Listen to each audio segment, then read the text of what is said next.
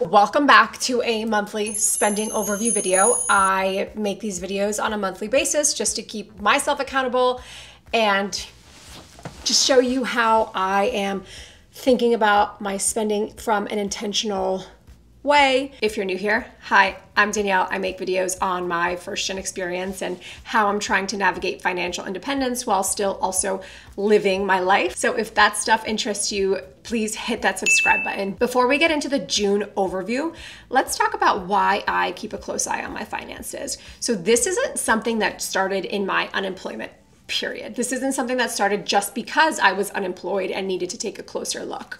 I've been tracking my spending since 2017 when I started my personal finance journey. But I think during my unemployment period, it was more important for me to take a closer look at where my money was going. But also because I got married during this unemployment period, this change in my financial situation, I was now merging it with another person. I thought, and we thought as a couple, we needed to think about how we were spending as a unit and how our spending was working towards the larger goals that we have for our money. And so I think that's why I started to do this more close tracking of my spending because, you know, after I reached the debt-free goal and certain milestones, I wasn't so specific in doing daily tracking. And so I think that's what you'll see when you see the systems that we use to manage our money. What are these systems? First system is Google Calendar. I have a separate money calendar that is just stating when bills are due, events that are coming up that might cost money to attend or might cost money because I'm giving a gift, as well as my own personal Google Sheet spreadsheet that I created that I used to use to track every single dollar. I also now use Monarch Money in combination with my partner. So Monarch Money actually is something new that we implemented and we've been enjoying it. It helps us be able to avoid the manual piece of tracking our spending and just merges all of our accounts into this software and we get to see overviews. Of course, we get to label things the way that we like. But those are kind of the systems at play here. When I go through these money spending overviews, you'll understand kind of how I use each thing. Okay, let's get into June. We are in the month of June. And something to point out here is I started a job. Finally, after months of unemployment, I am on payroll. And so you'll see that our income is actually much higher than we had budgeted or expected, right? When we started this budget in the end of the month of May and beginning of June, I didn't think I would have a paycheck come in. And so that is what you see in the first row. I actually had my first paycheck in 11 months this month. And so that is listed there. Also, Monarch Money does more of income tracking than I was doing on my own, and it actually tracks how much interest you're getting paid from the various savings accounts that you have. So just from interest that is paid to me from my high yield savings account, I have 131 of income. First gen money, we had a higher income month than usual, than ever this month. I think this is the most I've made on first gen money this year. $168. That is all of the money I made through like YouTube AdSense. And so I'll be making a separate video on how much YouTube paid me coming up, but this is exciting for me. I'm like, yay! Finally getting some nice little paychecks there.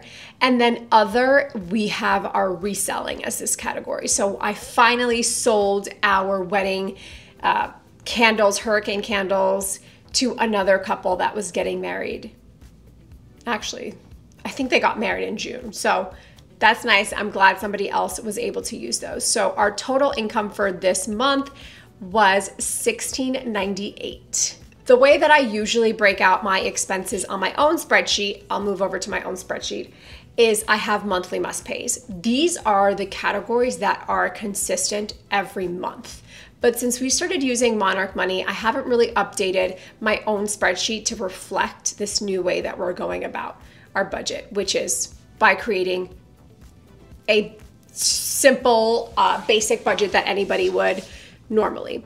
And so we're still kind of using whatever Monarch has set up for us, and we'll see how we can combine my system with just this budgeting system. Okay, now let's get into the spending. So for gifts and donations, we actually underestimated what we were going to spend, and this the gifts really was that category where we overspent, and that was just I think what threw us over was graduation gift, Father's Day, and we had 2 categories this month, and so that's something that maybe we didn't estimate appropriately. And looking at it deeper, I realized that there was an opportunity for me to buy flowers at a different store than where I ultimately ended up buying from. For auto and transportation, we actually stayed under. And I think part of the reason we did is because we did not get that oil change that we expected that we would get in June. So that's why we didn't do the maintenance that month. Our gas was lower than we anticipated. And I think another piece here was public transportation. I ended up shifting a few of the events that I had to go into the city for to another date that fell in July. And so that's why that is lower than what I had anticipated. Housing stayed the same. We pay $300 a month to our landlord, aka my mother-in-law, to be able to live in the basement, which is unheard of, I know, and we are very fortunate for that. Utilities, phone, we actually got a rebate, or a refund is really what it is, for our usage of Google Fi when we were in Japan. So they finally returned that to us in the month of June. And so that's why this is less than what we normally pay for our phone subscriptions. But I am looking at how to reduce my portion of the phone bill. So I'm looking at cheaper options. And then subscriptions stayed at what they were supposed to be. Food and dining.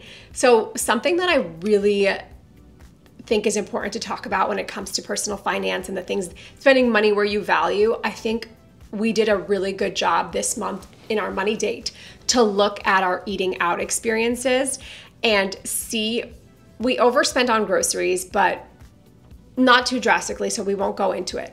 But I think for our eating out category, we realized that there were certain times we did takeout that wasn't really like an experience, but there were other eating out experiences where it was like celebrating my new job, going out to eat for my sister's graduation, and certain things like that, where we're like, we're okay and actually happy to spend money on these eating out experiences versus, going to Chipotle to bring in a Chipotle bowl and eat it at home while we're watching something.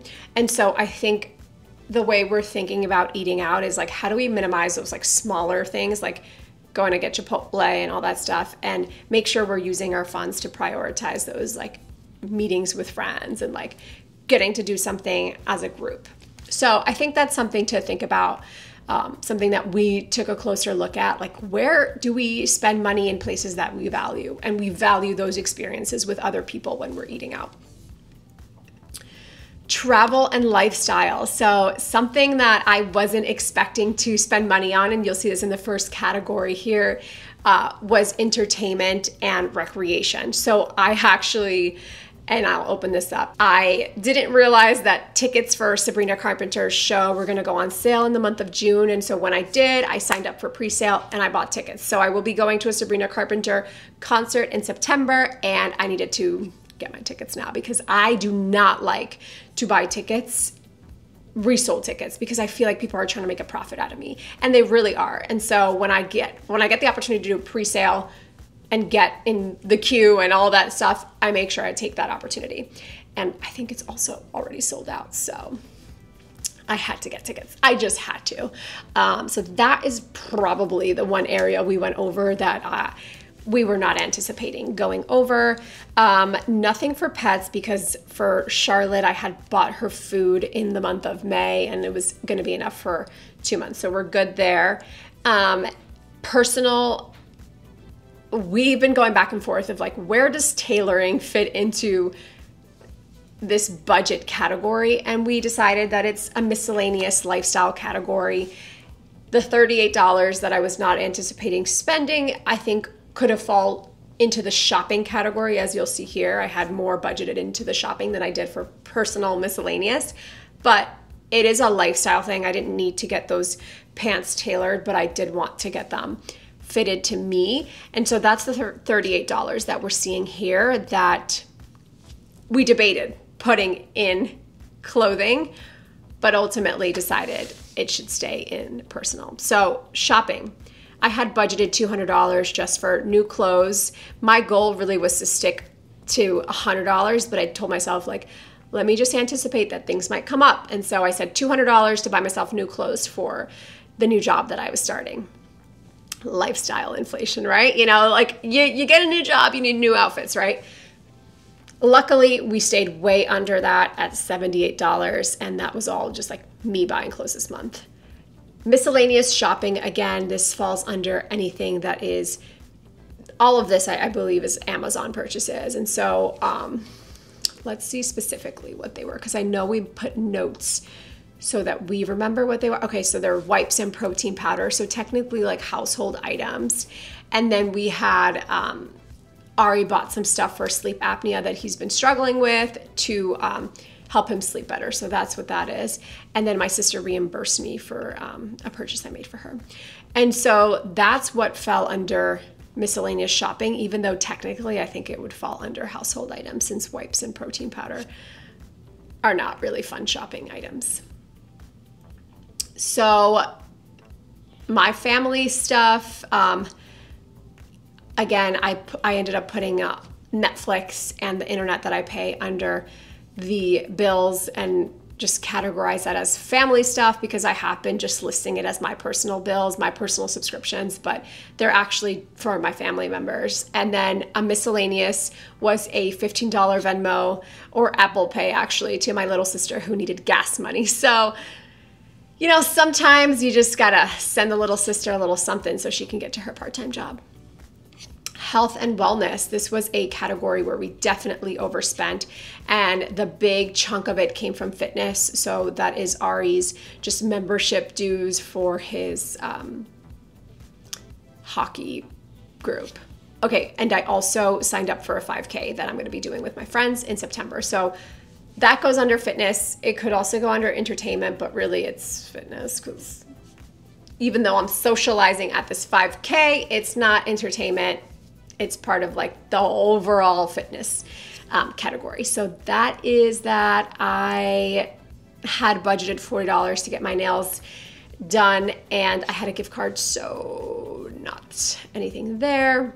Financial, I got thrown an annual fee for my credit card, and so that is like that big chunk here, and then that recurring charge I get for not having a certain balance or a certain direct deposit going into an account. And so a to-do for us, which you'll see on my spreadsheet, is for me to investigate how to keep, how to avoid those fees, both in my personal, but as you'll see in First Gen Money as well. Other, nothing there to discuss. First Gen Money, very expensive month here, mostly because I bought a mic and I also had to pay for like the annual Business New Jersey standing thing. So I had to pay for it this year, but also last year because I guess I didn't pay for it. I feel like I'm a really bad business owner, and at this point, we'll discuss more about this, but I'm just like, I don't know if I'm technically a business. So total expenses came to $35.11, and obviously that was a lot more than what we made this month, but it's because I only started working the last 3 days of the month, and so we're excited. We're gonna try this again because my camera just died, and it looks like maybe in July we might have an big expense, but hopefully not. So what are some thoughts for June?